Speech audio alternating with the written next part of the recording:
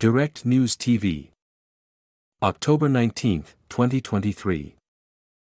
Several Palestinians killed by Israeli forces in the occupied West Bank.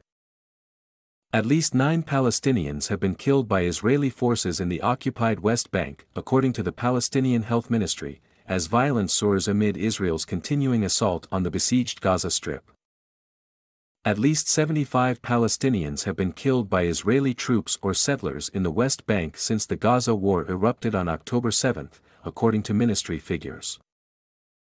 The Palestinian Health Ministry said Israeli forces killed 7 Palestinians during raids on the Nur al-Shams refugee camp in the town of Tulkarem on Thursday. Health officials said one of the victims was a 16-year-old boy. The Israeli military said in a statement that it was continuing to operate in the Nur al-Shams camp to thwart terror activity. The Palestinian Red Crescent said its medics treated 25 people in Nur Shams, the majority for gunshot wounds. Ambulances are being detained by occupying forces with injured people inside, the organization said in a statement.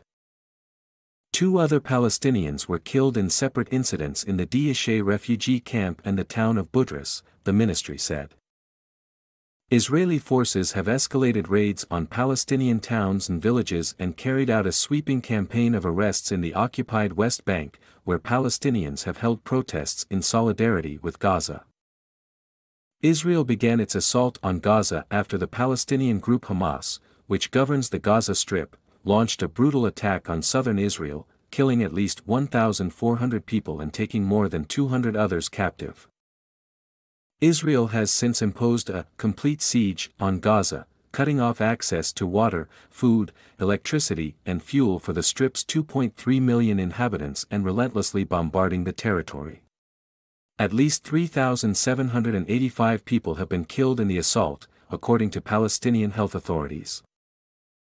Protests across the West Bank, which grew more intense following reports of an explosion at a hospital in Gaza that Palestinian authorities say killed hundreds of people on Tuesday, have also targeted the Palestinian Authority, PA, which has long faced criticism for its policy of security coordination with Israel.